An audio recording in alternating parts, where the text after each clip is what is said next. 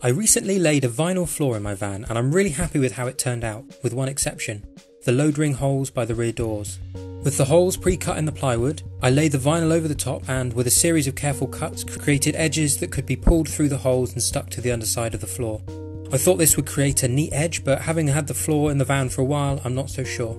So as you can see, the two holes by the rear doors are far from neat. The edge I glued underneath has even started peeling off, so I wanted to address this. Using some of the leftover rubber L section from the rear door edge, I hoped to create a rubber door edge around the hole which would make it look a ton better. My first step was to cut away the existing edge which had been folded through the hole and stuck underneath. This didn't have to be neat by any means, as it would all be covered by the rubber.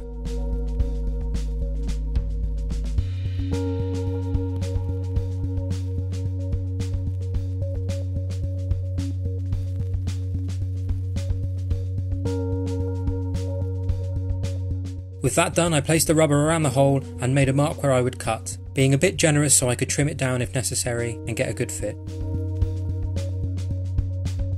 Using a right angled edge, a small sellotape dispenser in my case, I stuck the rubber on to make a neat cut.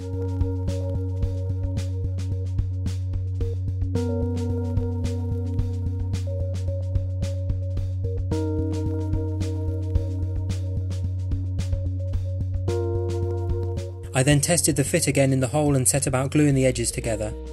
I used cyanoacrylate medium viscosity superglue again and found it gave an incredibly strong bond to the rubber. Pressing the ends together, I had a bit of trouble getting the top edges to stick and it left a V-shaped gap, so I sanded the superglue off, glued it again, and this time got a really good result. While I finish this, please take a moment to subscribe to my channel and keep up to date on my van build.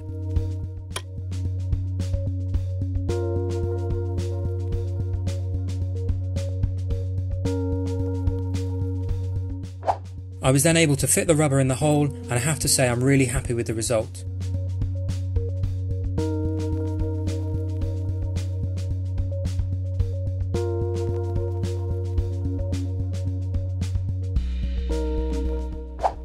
I could then do the other load ring hole which sits under the bed.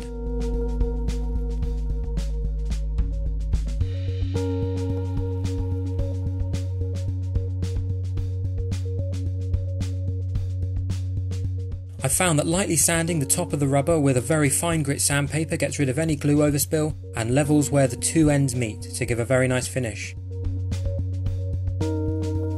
You may have noticed that the rubber doesn't sit flush with the vinyl floor, and although this would have been ideal, I couldn't find a way to get an accurate cut for a perfect finish, so I opted to keep the rubber raised, but I still think this looks very smart. Overall, I'm really happy with how this turned out, and it's a nice finishing touch to the floor. Please do subscribe to my channel for more videos like this, and thanks for watching.